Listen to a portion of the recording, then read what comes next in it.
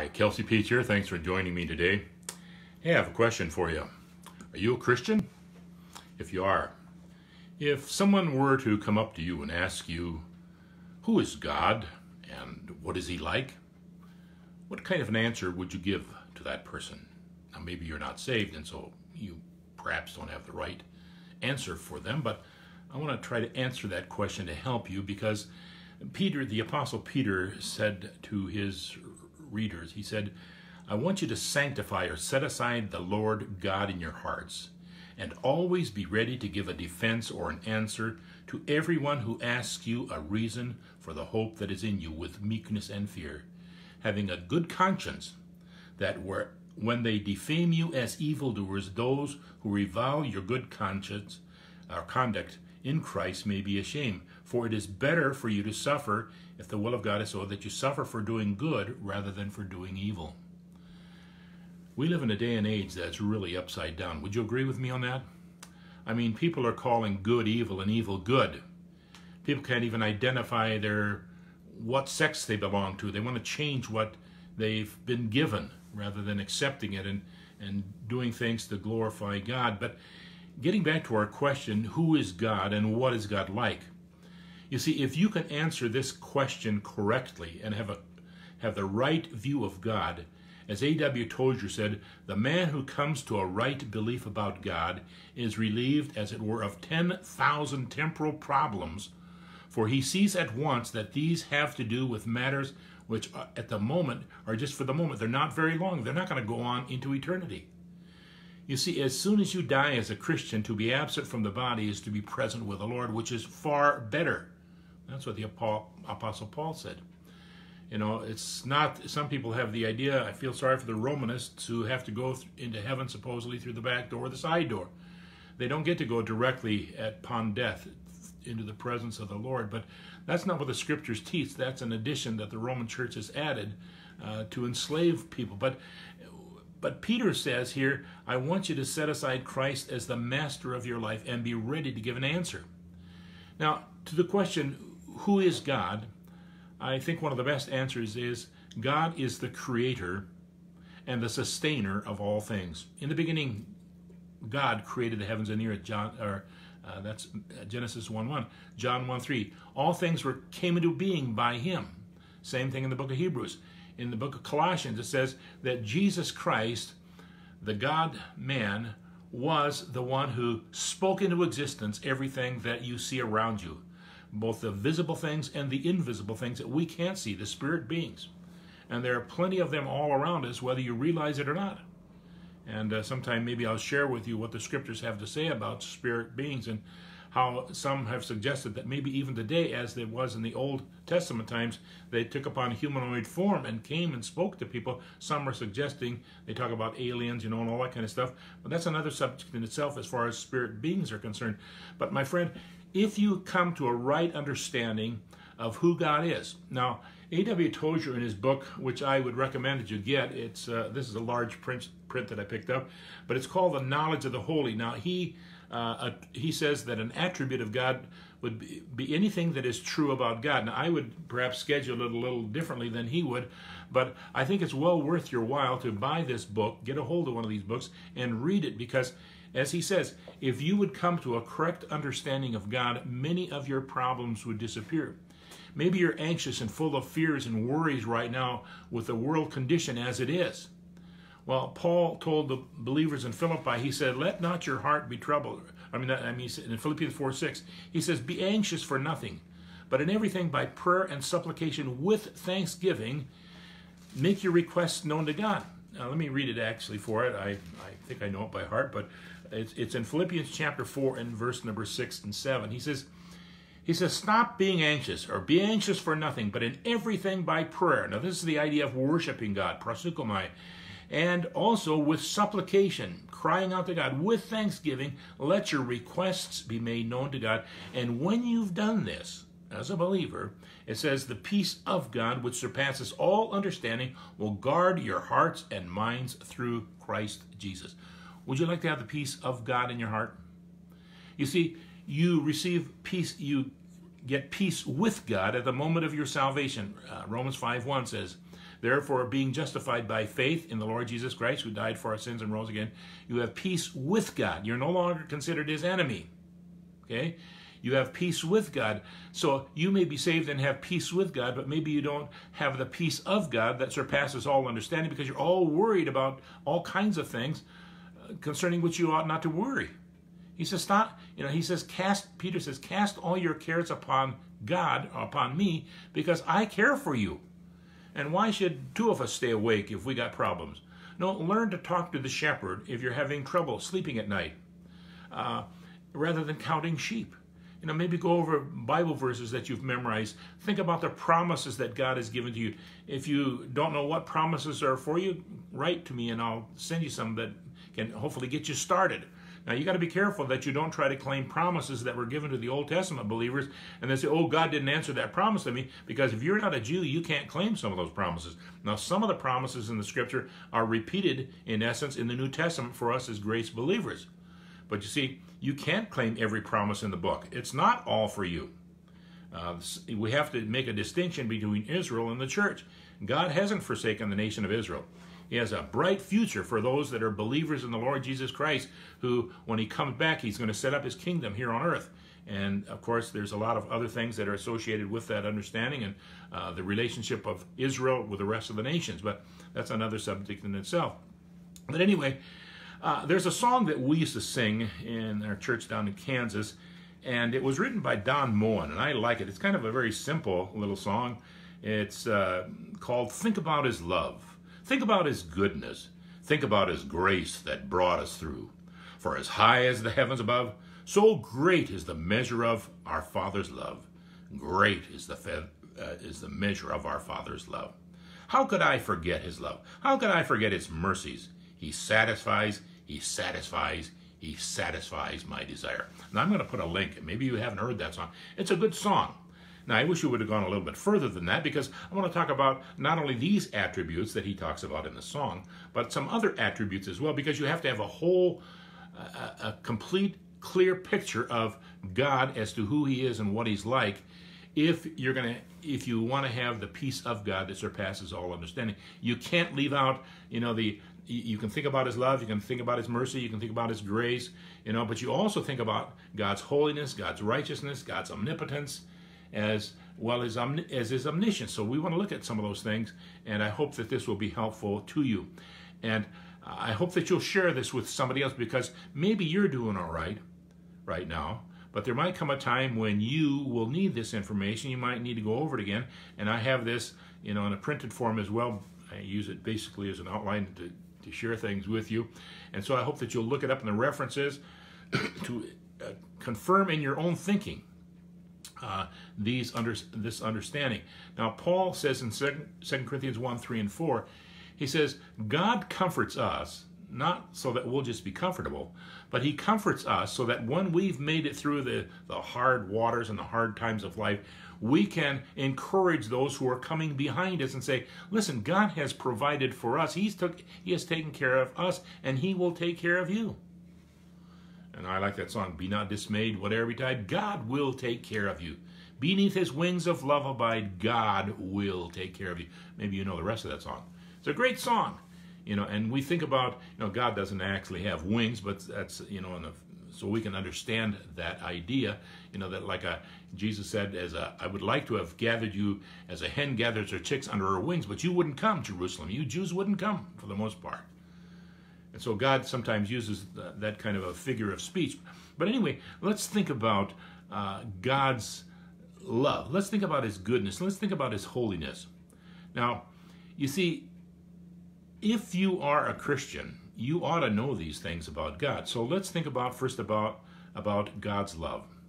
God's love is desire for the highest well-being of the objects of his love. It says, God the Father, this is John 3:16, God the Father so loved the world, that is the people caught up in this system that was devised by the devil to enslave us. God loved us, the people of the world, so much so that he gave his only begotten Son, God the Son, the Lord Jesus Christ. He gave his only begotten Son that whoever would believe in him, that is in the Father and the Son, would not perish, that is, be ruined for the purpose for which we were created, but have everlasting or eternal life. You see, God loved the world, and he demonstrated that love for us by sending the one, God the Son, who had volunteered to come. You see, in the council meeting in eternity past, they decided that the three persons of the Godhead decided that they would create man. That's what Genesis 1:27. Let us make man in our image. Those are plural pronouns, which tells us that there's more than one person in the Godhead. They're not three gods. There's one God that exists as three persons. Now, I know that's a difficult concept to understand, and I'll be honest with you, I don't fully understand it myself, but I accept it as truth because the scriptures teach that. Okay. So God the Father loved the world. He seeks the highest well-being of those whom he loves. And he sought that, he extended that out, he demonstrated that love by sending God the Son, who identified us with us human beings by taking upon himself a human form, a human body. And Philippians 2:5 and following says, let this mind be in you, and talks about that. But he took upon himself a real human body. He lived a sinless life.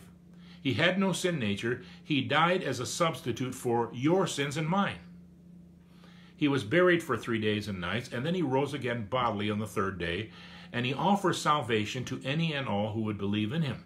So God loved the world. Now, some people have the idea that since God is love, that therefore he would not send anybody to hell. That is not true. Because if a person does not respond to God's love and believe and accept the gift that God has provided for that individual, and it might be you if you're not a saved person, if you don't accept that pardon that he provides for you, he has no other choice but to send you to the place that was prepared for the devil and his angels. You see, so God did love the world, and he does seek our highest well-being, but if you choose to reject him and the offer that he provides for you through the Son, through God the Son, the Lord Jesus Christ, as I mentioned, the gospel is that he died for our sins and rose again. If you refuse that, then God will have to send you to the place where you're going to perish forever. Now, keep in mind that as in Mark, Mark chapter 9, verse 44, 46, and 48, it says that it's a place where the fire is not quenched and the worm is not destroyed. Now, what is it? That's in essence. What is it talking about? Well, the lake of fire goes on forever. And my friend, we don't want you or anyone else to go there. Salvation was never provided for the rebellious angels that became demons. But salvation and deliverance from that awful place was provided for people like you and me. And I get excited about that because I think, if God saved me, he can save you. He can save anybody. Now, Paul referred to himself as the chief of sinners. When I think about my lifestyle prior to my being saved, and even sometimes after I've been saved, when I rebelled against God and didn't do what God wanted me to do, I think, how in the world could God love me? But God's love for me is unchanging. Now, you see, because God loves me and I'm his child, if I get out of line and I don't confess my sins quickly, I could be disciplined, because it says, whom the Lord loves, he chastens, and he scourges everyone whom he receives. See, he does that because he loves me, not because he hates me, because he's cruel. No, not at all.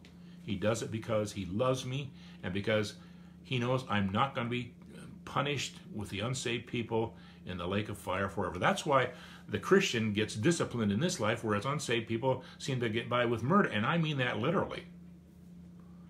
There's some people who do that, and somebody else gets blamed. They go into court and somebody else gets blamed and has to spend the rest of their life or gets the life sentence because somebody had more money and they were crooked people that were involved in the situation. That happens quite often. And maybe you know somebody that has had unjust sentence imposed upon that person. There are people like that. But we need to recognize that vengeance belongs to God, and he will repay in time. See, maybe you know somebody incarcerated in prison. Sometimes people get saved in prison. Maybe you can share this information with somebody who's in prison. Now, they probably can't get this in the video form, but you could give them a gospel tract, or like this in Spanish or English, or 123 languages. Or you can give them this gospel booklet. It's very helpful. Or other things that we can help you help others. See, we want, as Paul told Timothy, he says, the thing, Timothy, that you have learned from me in the presence of many witnesses, you find other faithful people, other faithful believers to whom you can impart this information, and they can impart it to other faithful people. You see, we don't want it to just stop with us. Oh, me and my family, and we're safe, so we're fine. We're not going to tell anybody else about it. Well, what kind of a selfish attitude is that? We want to share the good news, and I believe, folks, I really believe with all my heart that this particular dispensation of grace in which we live is very shortly going to come to an end when the rapture is going to take place. Now, I thought that back in 1959 as 60 came in. I thought, man, how could we go into the 60s? I thought that. But I try to live every day as though the Lord might come back. And I try to think about what can I do to help other people, if they don't know the Lord, to come to know the Lord. I want to make sure that you hear the gospel clearly and what you need to do with reference to that, to believe. Not to believe and do all these other kinds of things that Ron Shea talks about, and all the things that you can check this out. Just go to my website, kelseypeach.com. The good news and the bad news and the good news. Read it, the first page there. And maybe you're depending upon the wrong person, maybe the Christ of the cults, or maybe the wrong methodology. You're thinking it's faith plus works, and you're not going to make it. But think about God's love. And then think about God's goodness. Now, God's goodness, it's the idea that he delights in the happiness of others. And he is a good God. He does delight in our happiness, but what we think might make us happy may not be what really makes us happy. Every good and perfect gift comes from God, James 1:17. And sometimes God withholds from us things that we think we have to have. And we have to have it right now. But you see, God is a good God, and he delights in the happiness. He loves us. He's a good God. He delights in our happiness. And when we understand that it is the goodness of God that leads to salvation rather than the wrath of God. I know from Revelation chapter 16 that in the future, when the terrible time of the tribulation and all these things are happening to people, rather than them calling out to God for mercy, they blaspheme God and say, why are you doing this to us? And it's really a pathetic situation. And that's why I want to encourage you, if you're not a believer, to accept the goodness of God that has been demonstrated toward you and believe on the Lord Jesus Christ. And if you're saved, recognize that every good and perfect gift comes from God and be thankful. What do you have that you didn't receive? 1 Corinthians chapter 4, verse 7 says, maybe you have, maybe you're proud of your race. Well, there's only one race, so why are you proud of that? Maybe you're proud of your face because you have a little different bone structure and skin color and all that kind of, you shouldn't be proud of that. Or maybe your position, your place in life, your race, your place, your face. Maybe you think you've, because you're so smart and everything else that you're in the position that you are. But what do you have that you didn't receive? It all comes to us as a gift from God. So we think about let's think about the mercies of God. Now, the mercies of God, I think, are an extension of God's goodness, but I understand the mercies of God having to do with the compassion that God shows toward those people who are suffering, whether that suffering comes from their own wrongful or sinful behavior or the wrongful or sinful behavior of others. So let me say that again. It has to do with God's compassion for people who are suffering. Now, you may be suffering because of something that somebody else did to you. We had in our church out in California a lady who, when she was quite young, or I should say younger, and she was walking in a pedestrian crossing, and there was a young 16-year-old gal that wasn't paying attention, and she ran into her and her sister. And that poor lady had to walk around in a walker the rest of her life. Now, it wasn't her fault that, she had to walk around in a walker. It was this young gal that wasn't paying attention. And maybe somebody has done something to you that is causing you to suffer today. Maybe your parents did something. There's a lot of children that are suffering. My wife used to work in a hospital and take care of babies that were drug babies because of the parents. It wasn't the child's fault. So the mercy of God, I like the song, what the songwriter said, the mercies of God were the theme for my song. Oh, I never could number them more. They're more than the stars in the heavenly dome or the sands in the wave-beaten shore. For mercy so great, what return can I make? For mercy so constant and sure. I'll love him, I'll serve him with all that I have, as long as my life shall endure. That's a great song. And I hope you know of that song. If you haven't, look it up on the internet. It's a great song, The Mercies of God. And this is what, in essence, Jeremiah cried out to God in the book of Lamentations. He saw his own people, the Jews, being taken into captivity because of their idolatrous practices, and also because they wouldn't observe the sabbatical, the Sabbath, and also the sabbatical years. And they went into captivity for 70 years because they violated the sabbatical years for 490 years. God says, I told you to let the land rest, and they didn't do it. See? So God says, you want idols? I'll give you idols. And he sent them to Babylon. But the mercies of God, they're new every morning. Think about God's holiness. Now, he doesn't mention that in this particular song, but we must not forget the holiness of God, which has the idea of God's separateness. It's being separate from all others. I like to think of it in the human terms as reference to his moral purity. He says in 1 Peter 1, 15 and 16, he says, I want you believers to be holy like I am holy. Be separated unto me. Now, if you're separated unto God, you're going to be separated from all these other things. Now, usually the idea is, well, if I just separate from all these unsaved people, never associate with them, and all that kind of stuff, then you think of yourself more highly than you should. No, when you're separated unto God and you're focusing on God, you're going to be automatically separated from the things that displease God. That's why in 1 John 2, 15 through 17, he says, stop loving the world, neither the things that are in the world. If any man should love the world system, you can't at the same time love God. And the world system is passing away. You can use it, but don't abuse it. See? So as you're focusing on God, you're not going to be able to love the world system. And the same thing is true with reference to the holiness of God. When you're separated unto God, when you've devoted yourself to God, and you're available to him at a moment's notice, and I like to use the acrostic, you can be fat-free. I've heard the fat one, faithful, available, teachable, but I like to think of it as being fat-free. You be faithful, available, teachable, flexible, resilient, you confess your sins quickly, evangelistic, and enthusiastic. See, that's what we need to be spiritually. Did you get that? Faithful, available, teachable, flexible. I'll go where you want me to go, Lord. It's not what I wish to be, nor where I wish to go. For who am I that I should choose my way? The Lord shall choose for me. It's better for me to resort to him and say, God, what is your will for my life for today? Be in the position where God can use you for his glory and for the good of others. So be faithful, available, teachable, flexible, resilient. Confess your sins as a Christian when you don't have to, you don't have to think of everything you've ever done as an unsaved person before you can get saved. No, but as a Christian, if you should confess your sins, he will forgive you. And then be evangelistic, and then be enthusiastic. People get excited. Japanese people that are normally rather sedate, when they go to a ball game, baseball game, man, they get wild. You see them on a train or someplace else, it's completely different. But anyway, as you think about, these attributes of God. God is a good God. He's a righteous God. He's a holy God. And he wants us to be holy. And also his righteousness. Let's think about God's righteousness. God always does what is right. Now, sometimes we don't think he does, but he always does what is right. And he demands that a payment for sin be made. You see, the wages for sin is death.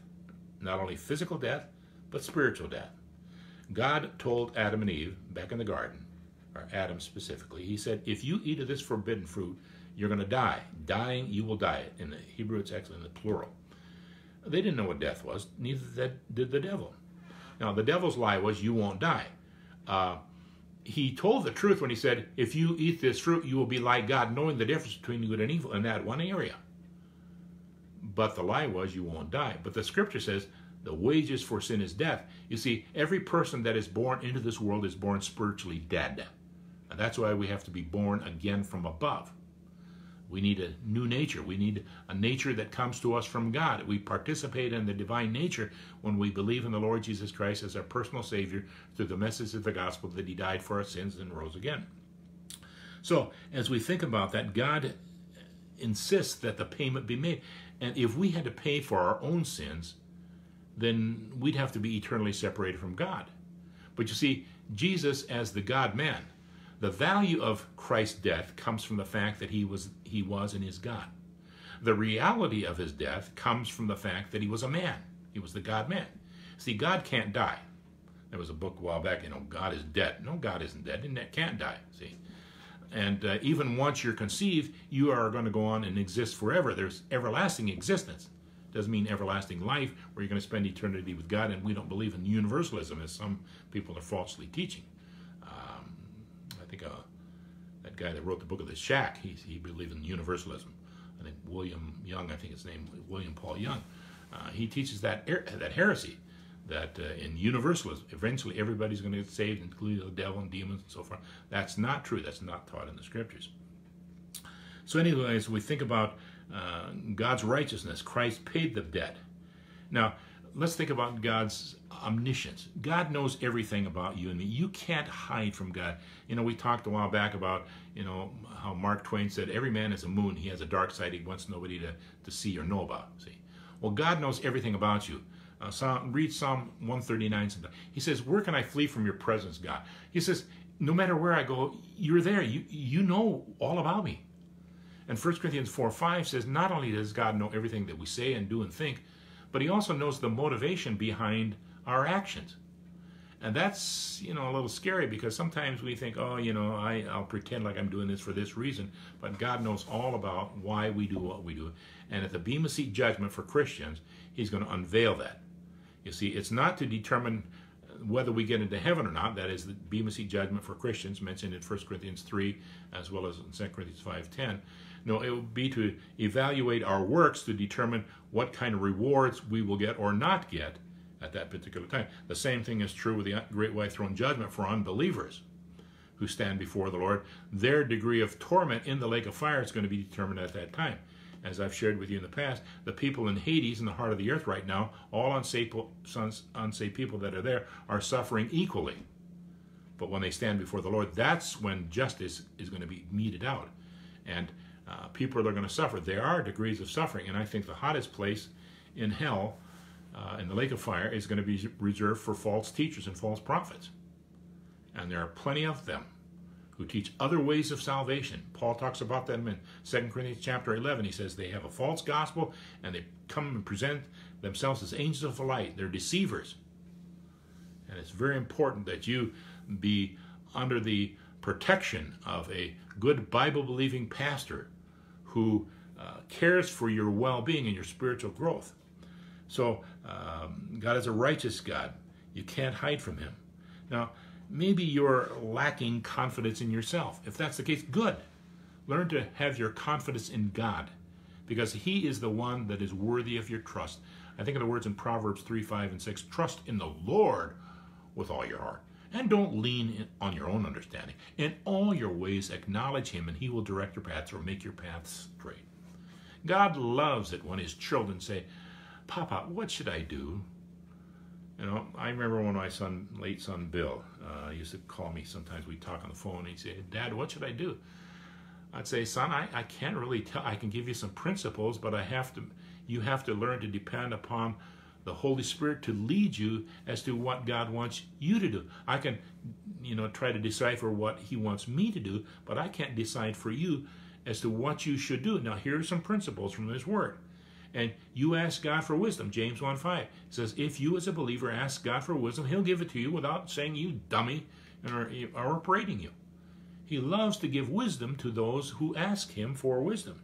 So if you're, sometimes people that are very self-confident, strong natural leaders, well, I'm going to do it my way. It's better to do things God's way. Now, I've shared all this with you because as I think about this, I like this song that Don Moen wrote about. But I like to use the acrostic myself when I'm in the middle of the night and I can't sleep or something. I use a little different acrostic. It's one that I've used for several decades. He says the crazier it is, the easier it is to remember. But I use the GROOTHL. It's not a word, but I think, okay, G stands for God's goodness. R stands for God's righteousness. O stands for God's omnipotence. Another O stands for God's omniscience, his omnipotence. T, let's see, that stands for God's truth. Oh yeah, God is truth. He sees things as they really are. GROTH. H, well, that stands for God's holiness. And then L stands for God's love. So I think of these things in my mind. And when you think these thoughts, you are in essence worshiping God. You're telling God that you know something about him. And when you flesh that out, it will really help you as you are facing the struggles in life. Because, my friend, if you're saved, the struggles of life are going to end when the Lord comes back or when you die. Now, if you're not saved, my friend, your best life is now. Now, there's a preacher that wrote a book entitled Your Best Life Now. It's not for me as a Christian. My best life is in the future. If you're an unsaved person, you can say, this is the best life you're going to have, because when you die without Christ as your Savior, you are facing eternity without Christ, eventually in the lake of fire. First, the jailhouse in Hades, in the heart of the earth, where there are people in torment. You can go to Luke chapter 16 for that. But then in Revelation chapter 20, verses 11 through 15, at the great white throne judgment, you're going to be judged according to your works, and your degree of suffering in the lake of fire forever will be determined at that time. Now, my friend, we don't want you to go there. We don't want your friends to go there. We don't want your family to go there. We want to share the gospel with people because we believe that everybody who is alive is savable. We don't believe in what's called limited atonement, that Christ only died for the elect. There are some serious problems that are associated with that and the presentation of the gospel. You can't say to somebody, if you're not sure he's one of the elect, you can't say, my friend, Christ died for your sins. I had a man get after me one time when I put that on the stamp. Christ died for your sins. I can go up to anybody that the Holy Spirit leads me to, and I can say, my friend, Christ died for your sins. 1 John 2:2, he's the propitiation for our sins, not for ours only, but for the sins of the whole world. And I can tell a person, honestly, my friend, Christ died for your sins. He was buried and rose again on the third day, bodily. If you'll believe in him as your personal Savior, right now you'll be saved. And that's when your life begins. That's when you need to start growing. That's when you need to be baptized, not before. No, it's not believe plus be baptized, believe plus do good works. No, it's believe and you'll be saved. Once you have been saved, then there are many things God wants you to do. He wants you to be baptized. He wants you to present your body to him as a living sacrifice. He wants you to grow spiritually, starting out with the milk and going to the solid food. He wants you to serve him while you're here. What's your purpose for being here? To serve yourself, serve the devil, or serve God? I want my purpose to be to glorify God and make him known. And then reproduce yourself. I'm hoping that through these broadcasts that you will help me by simply pushing share and like, and it can go out to other people. I just shared something with a lady that was wondering about her own salvation. I shared with her, I sent her some private stuff to look at, and she said, I'll read that. And that's how we want to help you. So I hope that this has been helpful to you, and if it has, please put share and like. If you're watching this by YouTube, I guess it's subscribe, and there's something else you can do. And then if you read my blogs, and I'll post this so you can go to it and read the text that's associated with it, and you can look up the scripture references, because I want your faith to be based upon the Word of God, not just because I say so. I want to teach the truth to you. I realize my tremendous responsibility. James 3:1 says, don't be desirous to be many masters or teachers, because we will face greater judgment if we teach false doctrines or heresies. And I don't ever want to be guilty of that. And I always want to be teachable. And if somebody can show me from Scripture that I'm in error, and the Holy Spirit illuminates my mind to that truth, I want to be able to say, hey, I will change my thinking. But I like what old Dr. M.R.D. Hahn used to say. Well, that's what I believe. Until you can show me from Scripture that I'm wrong, I'm going to hold on to this. And I want to keep growing. I want to keep learning. And I'm going to do that throughout the ages of eternity. Ephesians 2:10 says, in the ages to eternity, God's going to keep on revealing things to us about himself that we didn't know before. That's an exciting thing to think about. And my friend, perhaps today the Lord might come back. And if he did, would you be caught up to meet the Lord in the air? If not, believe in the Lord Jesus Christ and you'll be saved. If you are saved, then share the good news with others so that you can earn the crown of rejoicing that God promises to those who are faithful Christians who will share the message with them. And so, thanks for joining me. This is Kelsey Peach asking God's blessing upon you as you are obedient to him and his word.